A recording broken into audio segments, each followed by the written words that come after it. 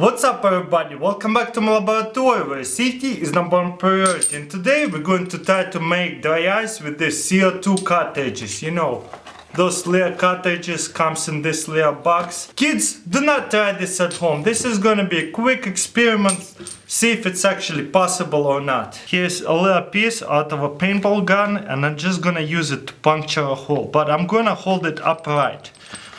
I gotta hold it really well. Please do not try this at home.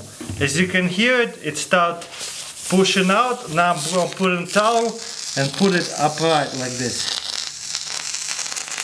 You hear it making noises? It's actually making dry ice right now.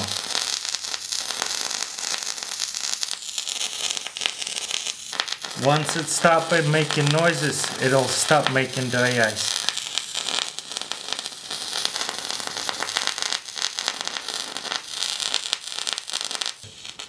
Okay, once it stop making noise like that, boom. Look, it still wanna come out some more. Look how much dry ice we made. Let's try this one more time.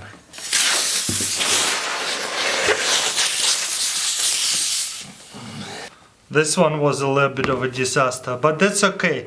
We still have a lot of dry ice. Now let's see what happens when we throw these pieces of dry ice in the water. Wow, look at that. This is so cool, and I only took a couple of cartridges. I think this is a definitely cool experiment. Not the best way to make dry ice, but you can definitely make some dry ice, small amount of dry ice with the CO2 cartridges. You see how this ice producing CO2? Boom. You see if I submerge this dry ice under water, it's bubbling just like real dry ice.